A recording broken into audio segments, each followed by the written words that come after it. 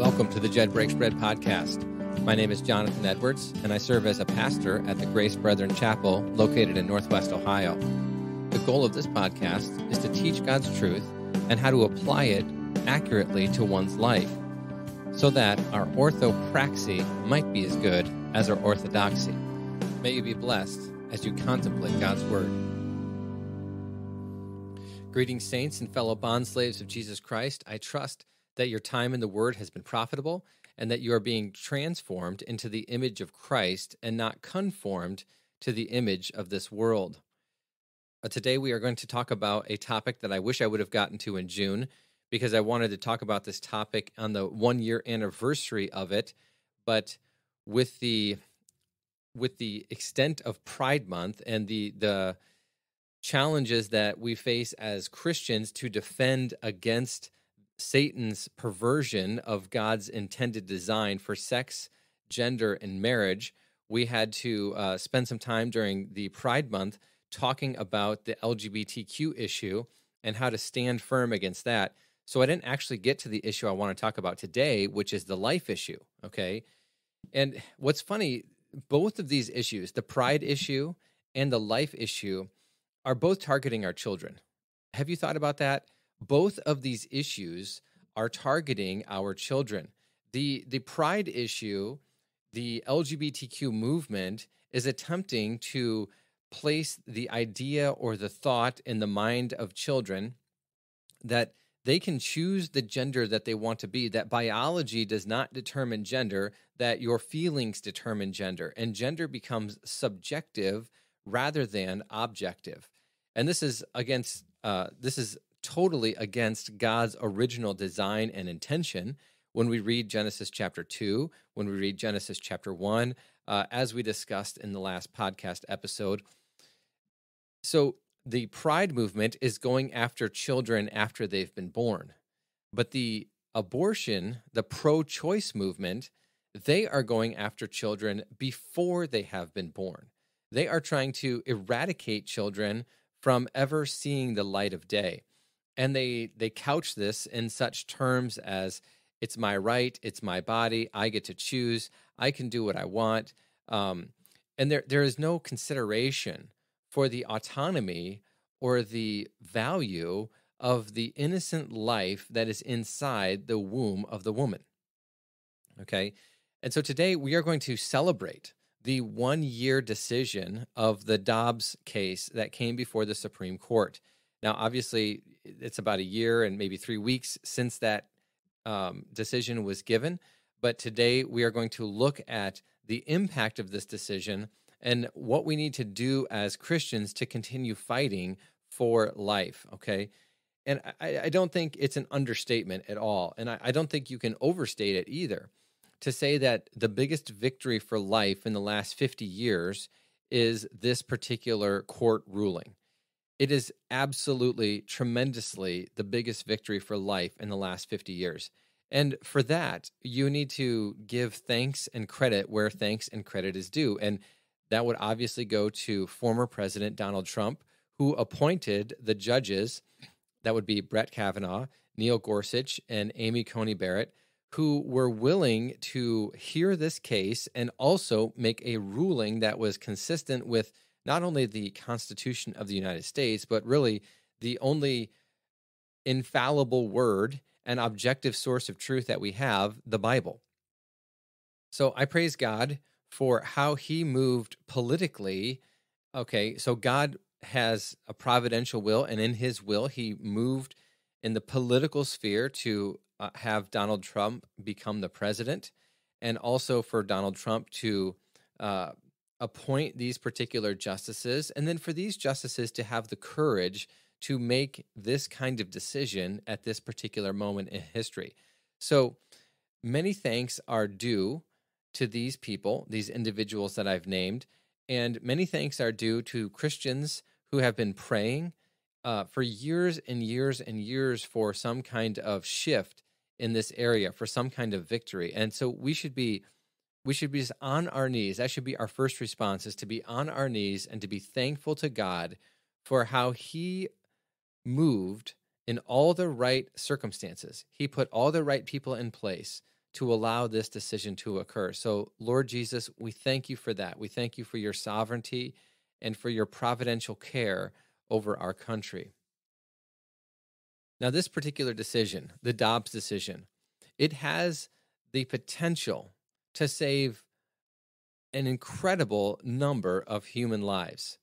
And here's some statistics that will help show you kind of the impact that this particular decision can have.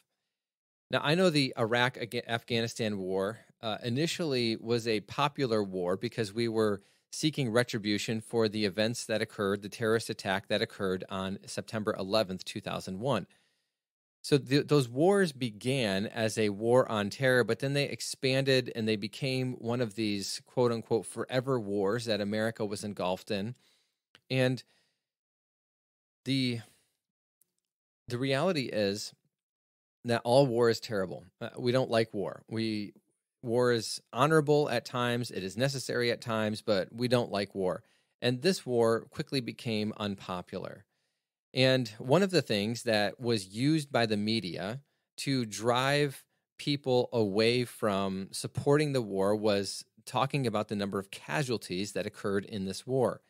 And so I went to a website called the Watson Institute for International and Public Affairs, and this is an institute that is under the authority, I suppose, of Brown University. At least they're affiliated with Brown University. And they had data from 2001 to 2019 on the number of casualties that occurred in the Iraq-Afghanistan wars. So here is the number of casualties. And this is 19 years worth of war. There were over 7,000 soldiers who were killed and over 8,000 military contractors. So that would be civilians who were under contract with the military to do work in the Iraq-Afghanistan conflict. So a total of over 15,000 soldiers and contractors, soldiers combined, were killed over this 19-year period. Now that's a lot of casualties, okay? And this was a point that was used by the media to talk about why we needed to be done with these wars. Where too many people are dying. Too many Americans are dying. Okay. Now, the Dobbs decision passed in late June of 2022, and I found an article from The Guardian, which is a British based newspaper, and this article was written on October 31, 2022. And here's what the article said. 6 months after the Dobbs decision, it is estimated that 10,000 lives were saved by this decision. 6 months later, 10,000 lives were saved. So if we extrapolate that data to 1 year, we could conservatively say that 20,000 lives were saved in 1 year of the Dobbs decision. Now, that's more lives saved than we lost in the entire 19 years of the Iraq-Afghanistan conflict. And why am I pointing this out to you? I'm pointing this out to you because of the inconsistencies in talking about the value of life. The national media will talk about the value of the soldier's life and why we should not be in a conflict because we're losing so many soldiers, we're losing so many military contractors, we're losing so many civilians. In fact, the civilian casualty numbers are in the hundreds of thousands for that conflict. And that's partly because the terrorists, ISIS, and some of the other terror groups, they kill civilians indiscriminately, okay? But here's what we are dealing with when it comes to the Dobbs issue. Here's what we're dealing with when it comes to the Dobbs issue. We are dealing with 10,000 lives saved in just a 6-month time frame. 10,000. That's incredible. Okay, so if the media was going to be consistent, they would be praising this decision, saying, look, we are saving almost as many lives in a 6-month period as we lost in 19 years. But you know why they're not going to be consistent on that? Because they value pro-choice. Pro-choice is a religion to them. They do not want to lose one of the major tenets of their religion. Now, I said it's a religion. What proof do I have to back that up? Well, let me tell you how seriously they worship this religion. How committed are they to it? The Pew Research Company looked at the CDC data for 2020. All right, this was the most recently available data when Pew Research did this study. In 2020, so this study was published in 2021, but in 2020, there were 620,000 abortions per year happening in the United States. 620,000. So you put this in the context, 10,000 lives saved in 6 months or 20,000 lives saved over the course of a year, that's really only a drop in the bucket in the total number of abortions that are being committed in the United States. To give you some perspective on how much 620,000 abortions are, I looked up the number of people who died, the number of soldiers who died, not people, the number of soldiers who died in the American Civil War, fought from 1960 to 1965. In that time period, there were approximately 620,000 soldiers killed over the 5 years of that war. 620,000 soldiers. So a 5-year war that took the lives of 620,000 people, still one of the greatest tragedies that we've ever gone through and traumatic experiences that we've ever gone through in our country's history. And that is how many babies we are killing every single year. When you put the numbers in that perspective, we have a lot of work left to do on the life issue. We should celebrate this Dobbs decision. We should be thankful that the Supreme Court ruled in favor of overturning Roe versus Wade and basically putting the rights of abortion back into the states. But we have a lot more work to do, and now we have to get busy at the state level. Okay, so in case you're not aware or don't quite understand, all that the Dobbs decision did was removed federal abortion law protections. And it basically threw the issue back to the states. And now each state gets to determine through its state legislature what they will do concerning the issue of abortion. All right, so in some sense, this is really good because it's easier to change things at a state level. It's easier to make change at a state level than a federal level. But considering that there are some states in the union that are absolutely wanting to have abortion on demand up to 9 months, those states are going to have a higher percentage of abortions, whereas other states like Mississippi, Alabama, Ohio, Texas, Oklahoma, Iowa, etc., these states, including Florida, these states are restricting abortions. And so they're going to have less there, but maybe more elsewhere. So we still have a lot of work to do in terms of protecting life. Now, I said to you that this is evidence of a religion, and I absolutely believe that the pro-choice movement worships the killing of babies. You may say, that just sounds unbelievable. Well, did you know that in the Old Testament, one of the laws that God gave to the nation of Israel was that they were not to allow their children to pass through the fire and be offered to the pagan god Molech? That is one of the laws that God gave to Israel. And so the worship of baby slaughter is not new. You need to understand that, Christian. The worship of baby slaughter is not new. Now, maybe abortion is a much more civilized way to slaughter babies than sticking your child into this altar that is on fire with the image of a god erected above the altar. But that doesn't make it any less heinous, okay? All it shows you is the depravity of man and the extent of the depravity of man and the willingness of men to cover up their sinfulness and to cover up their depravity.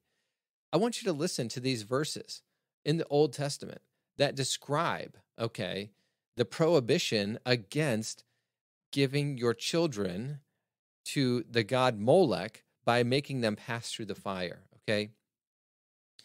Deuteronomy chapter 18, verse 10. There shall not be found among you anyone who makes his son or his daughter pass through the fire, one who uses divination, or one who practices witchcraft, or one who interprets omens, or a sorcerer. Now you may say, what does this even mean, pass through the fire? Okay, there's a lot of examples of children being passed through the fire in the book of 2 Kings, 2 Chronicles, but I want to draw your attention all the way down to the prophet Jeremiah. Jeremiah, all right, listen to what he says, and this is Jeremiah quoting God and God's indictment against the nation of Israel and also Judah. Jeremiah 32:35. They built the high places of Baal that are in the valley of Ben Hinnom to cause their sons and their daughters to pass through the fire to Molech, which I had not commanded them, nor had it entered my mind that they should do this abomination to cause Judah to sin.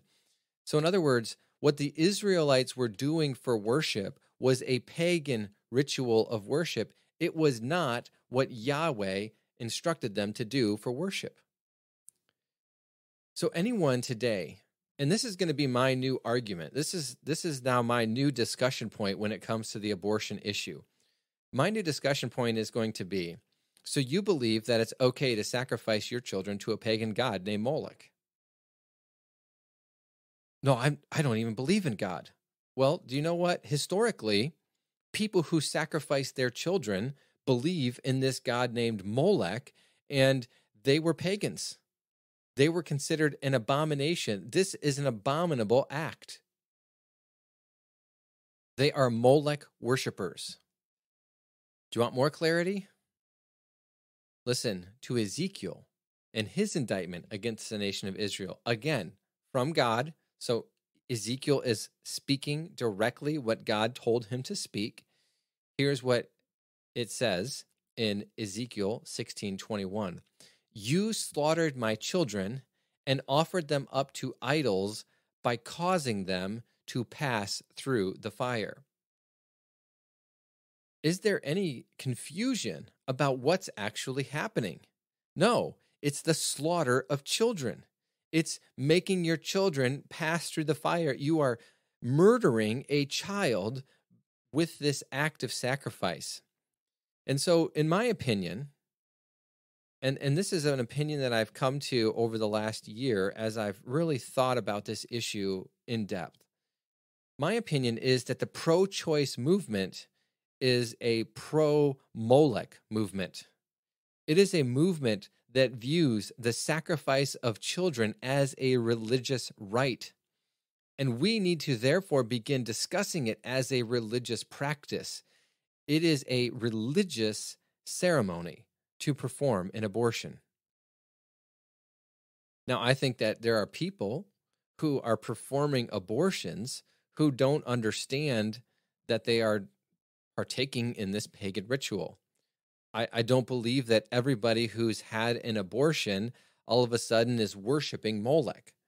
But I do believe that the people who are pushing for abortion access on demand up to the 9th month, up to the very moment that the baby sees the light of day, I think that those people who are pushing for this kind of access, who are pushing for this kind of unfettered access to murder, those people do worship the god Molech. Now, he's probably not called Molech in their mind. He's called something else, but it is a pagan god nonetheless. And I think there are many people who, if they understood maybe the history, the context of what they are doing, if they were not hearing that it's my body, my choice, if they were not hearing that message, if they were hearing, abortion is a religious practice. It is the symbol of worshiping the god Molech, the god who wants you to destroy your children. That might be a persuasive point. It may not be a persuasive point. But I think for me, that's the point that I want to begin arguing, that abortion is a religious observance. It's not a right. It's not a choice. It is a religious observance. It is the sacrifice of a child to a god. And you may be a witting participant or you may be an unwitting participant. But it doesn't change the nature of what's being done. Now, why is this prohibited? Why is this wrong? Well, as I've been teaching our church through the book of Genesis, that's been our preaching series over the past few months, and it will continue to be for another few months. It has become abundantly clear, absolutely clear, even more clear than it has ever been in my life, that God created man in his own image. And because man is made in the image of God, he has an intrinsic value and worth that is far above and beyond that of the animal kingdom. Now, this doesn't mean that we treat the animal kingdom with disrespect or disregard or that it's unimportant. All I'm saying is that there are tiers of value. And in all of creation, nothing is of higher value than human life. Why? Specifically, because God made mankind in his own image. It is the image of God that is what bestows the value in the life of every single human being. And this is an important point to grasp. In Genesis chapter 9, okay, after the flood, all right, Noah comes out of the ark with his family, and God gives Noah some instructions for how life should be conducted in this reformed and refashioned earth, okay? So the fundamental nature of the earth had changed. The fundamental operation of the world had changed, and God was giving some new instructions to Moses. I'm sorry, not to Moses, to Noah on how to deal with this. Okay, so listen to what he says here. All right, Genesis chapter 9. Okay, verse 6. Whoever sheds man's blood, by man his blood shall be shed. For in the image of God he made man. Now, this is a very important verse, and it actually is a verse that was spoken before the law, but was reinforced during the law, and the effects of this verse are still in effect today. And the basic effect is that of capital punishment, all right? This is what we would call the effect of this verse. If you murder someone, if you shed man's blood, then you have forfeited your own blood. Why? What's the motivation for that? Because man is made in the image of God. There doesn't need to be any other motivation. There doesn't need to be any other justification. No other rationale is needed other than man is made in the image of God, and so if you strike a man down, if you murder somebody, you yourself have forfeited your own life. That's powerful. It's powerful because it's simple. It doesn't require a great legal mind to figure out that there is intrinsic value and worth in human life because human life is made in the image of God. This is simple. All right? You don't need to be incredibly brilliant to understand it. Why is man valuable? Why do we treasure human life? Because every human being is made in the image of God. And let's just enhance this argument for a moment, okay? Not only is every human being made in the image of God, but God is responsible for forming every human being who has ever come into existence. God, in some sense, is responsible for this. So I want to start in Genesis chapter 2. Just listen, follow this line of thinking here. Genesis chapter 2, verse 7.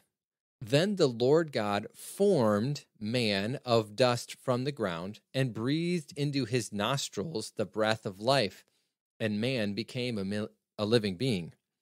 So who formed man? God formed man. What did he make him from?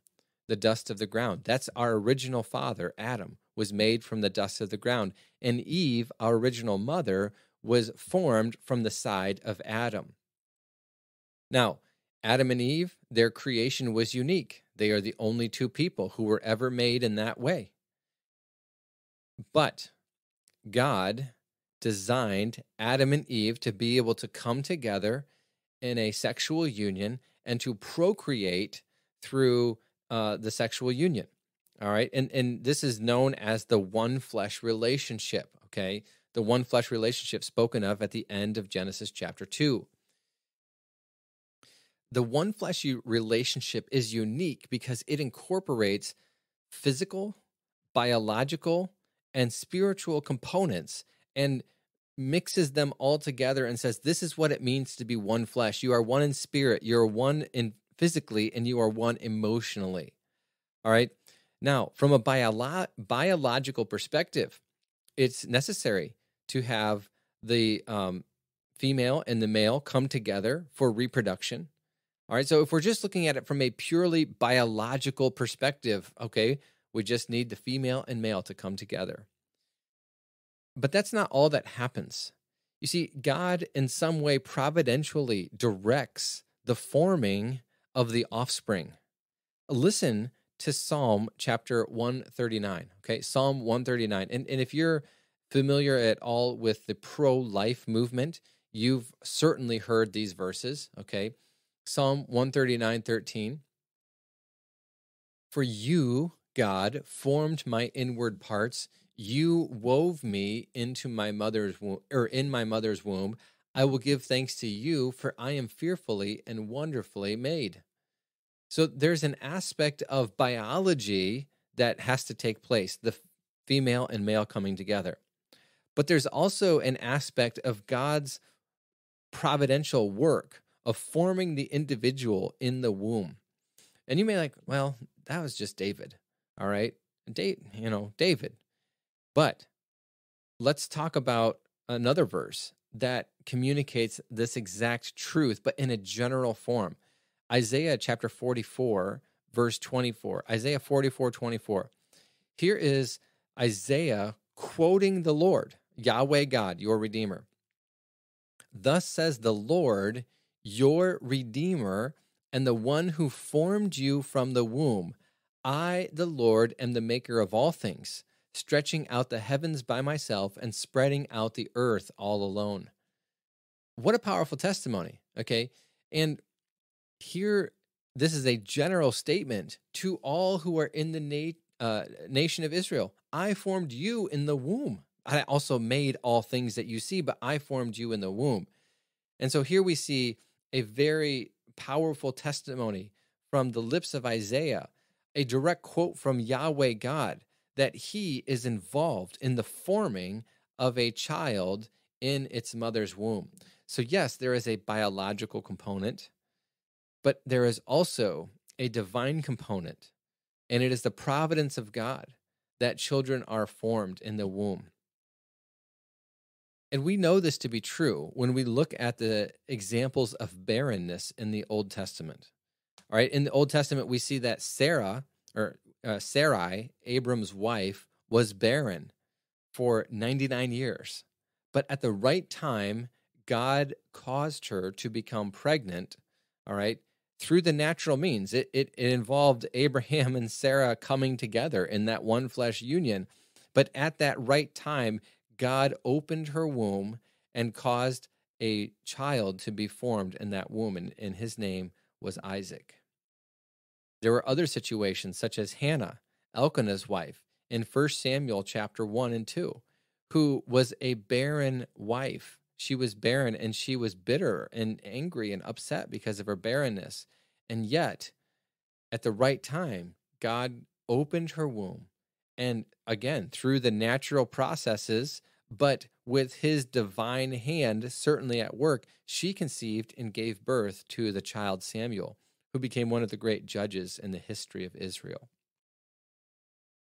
What's the point of all this? The point of all this is that the religion that is known as Christianity, all right, the religion that is known as Christianity understands and recognizes and supports life. Now, I'm not saying Christianity is the only religion that does it. The Jews do it as well. I'm sure there are some Muslims, others. But we, as Christians, because I am a Christian and I'm speaking, I believe, to a primarily Christian audience, we have a unique responsibility to affirm and uphold the protection of life because it is precious in the sight of God, because it is inherently valuable, because God made it valuable, and because God himself is involved in a unique way in the process that results in every child coming into existence. God has something to do.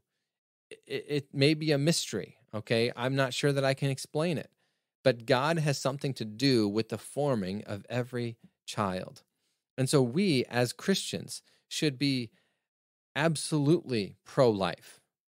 We should be unapologetically pro-life. We should make June Life Month and not Pride Month. And I can't take credit for that idea. I heard it from some others who were discussing this issue in the month of June. But we need to understand what time it is. We are fighting a battle for innocent life before it comes out of the womb, and that is a battle against the pro-choice movement, the pro-choice religion. All right, that's what I'm going to call it. It is the pro-choice religion wants to murder babies before they come out of the womb. And so we are fighting that battle. But we are also fighting the battle against the pride movement, which wants to pervert babies after they've already come out of the womb. So we need to protect babies in the womb, and we need to protect the innocent minds of children after the babies have come out of the womb. We have a lot of work to do as Christians. We need to be seriously engaged in prayer, in proclamation, and as we have opportunity in our local communities to push our locally elected officials or statewide elected officials to make decisions that are consistent with a biblical worldview. My friends, the 1-year anniversary of the Dobbs decision is an incredible anniversary to celebrate. I pray that we will continue to see more progress in the protection of life. My friends, thank you so much for your time today. Keep growing in the knowledge of the truth and keep striving for Christ-likeness in all that you do. May God bless you as you study and apply His truth to life.